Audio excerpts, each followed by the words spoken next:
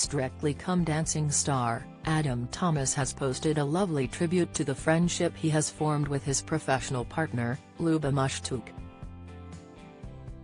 The pair have grown close since being matched up on the BBC One show after a tough couple of weeks in the competition, which saw Adam cry after he felt he let down the seasoned dancer. After last week's tango, Adam declared that Strictly was more than a dance show. Posting to his Instagram, Adam shared gorgeous snaps of Luba with his two children, Teddy and Elsie, as well as selfies with the dancer as she slept on what appeared to be a train. Adam wrote in the caption of the share, "It's about character, friendship, family and most of all finding more about yourself than you could possibly imagine. And I wouldn't change any of it, not for 1 second, because I know the journey I'm on was meant to happen. So I'm gonna take the good and the bad and embrace it all. One thing I have gained is a friend for life." Luba responded to the post with a series of red hearts emojis, while fellow Strictly celeb, Amanda Abbington commented, "I love you and your beautiful family and are beautiful at Luba Mushtuk." It comes after Adam joked about the infamous Strictly curse after joining the show.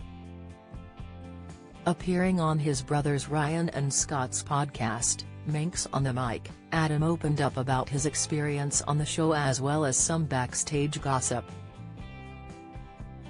Shocking his siblings, the actor said, "The Strictly curse has happened. I know. I couldn't believe it myself, but me and Luba."